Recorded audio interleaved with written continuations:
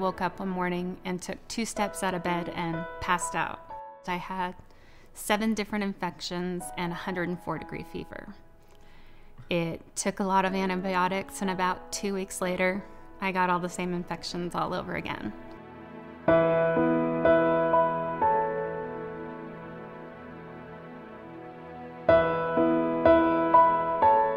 They diagnosed me with lupus like my mother had, so of course I was scared because I'm 15. My mother died when I was 5 of complications with lupus.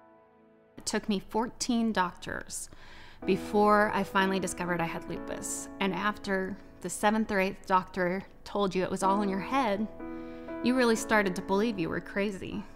It bothers me a lot when I have to tell somebody they have lupus that affects their kidneys or affects their lungs, or I know is going to be a major issue and that I'll have to use a lot of medications to suppress their immune system. That's a hard thing to do. There's nothing worse than to be laying in bed and your body hurts and you go, gosh, I hurt.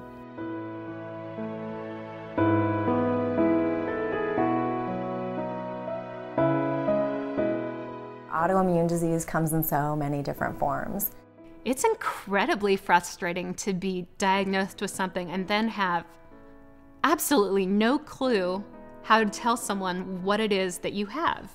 Systemic lupus for me means inflammation of the joints and inflammation of other organs. I caught a cold from a friend, and it meant 3 weeks in bed and fighting fevers and chills every single day. My grandma said, what's wrong with my granddaughter? You know, she's lost so much weight, over 20 pounds. And he said, it just looks like she's gonna die. So I live with pain every day. And I live with the unknown.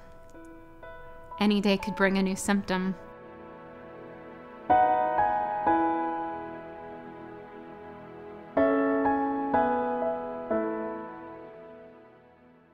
It's a staggering amount of people in this country who have this disease, yet we hear very little about it. There's a lot of disinformation out there.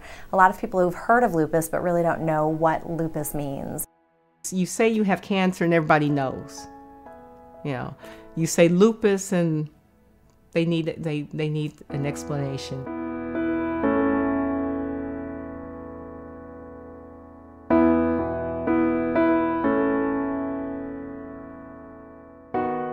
I think the people who are the most ill with lupus and the people who really are impacted the most aren't able to speak as well for themselves because they're just dealing with every day getting through the disease.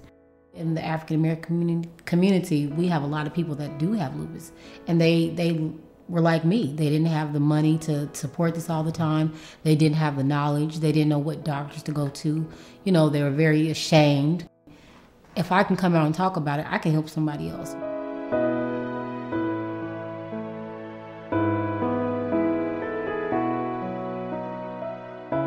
Just hand you a prescription and say this may help, it may not help. It may take 6 months to a year to help, or it may never work. I went to the hospital. I got a Cytoxin treatment, which is a form of medication that you give cancer patients. It is disheartening when you get on the internet or you talk to people and you look up and you find out that what's currently available to everybody is so outdated. Why isn't this on the radar of the health community? Any type of funding is going to have to come from raising people's awareness and making them realize that this is a problem and that there are a lot of people out there who are affected by it who need help.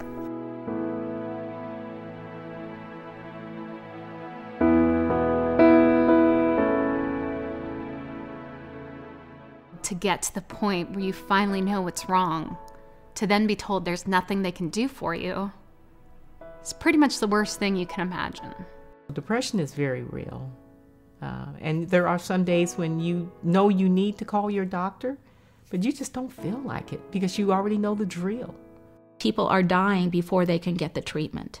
So it's critically important that we really work hard to get these women into early treatment programs, because you can inhibit the progression of the disease with some of the medicines that are out there today. And if we had money to do research to create some new medicines, just think what we could do.